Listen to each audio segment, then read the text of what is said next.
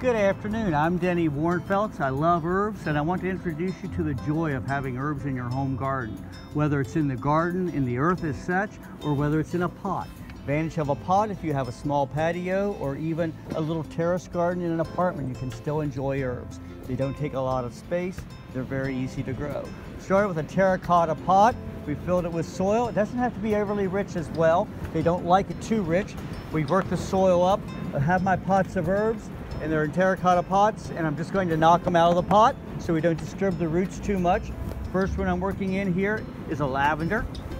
The blooms from that are great to use for decoration as well as in some types of confections. Then we'll add a rosemary. Also great for cooking and for decorating.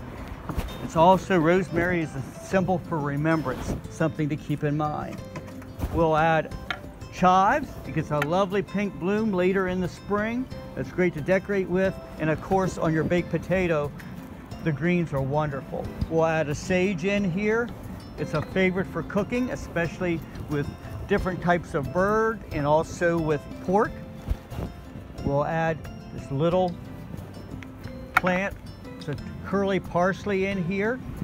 Also, thyme. We never have enough thyme, so we'll add that. It likes to creep out down, so we'll add it along the edge.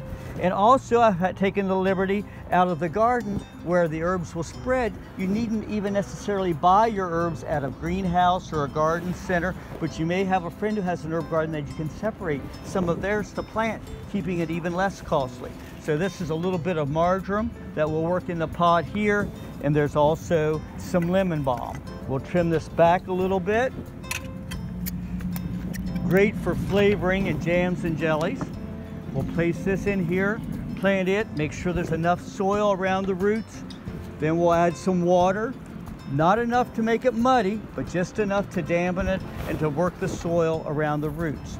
So once you get this far, your herb pot is ready to grow.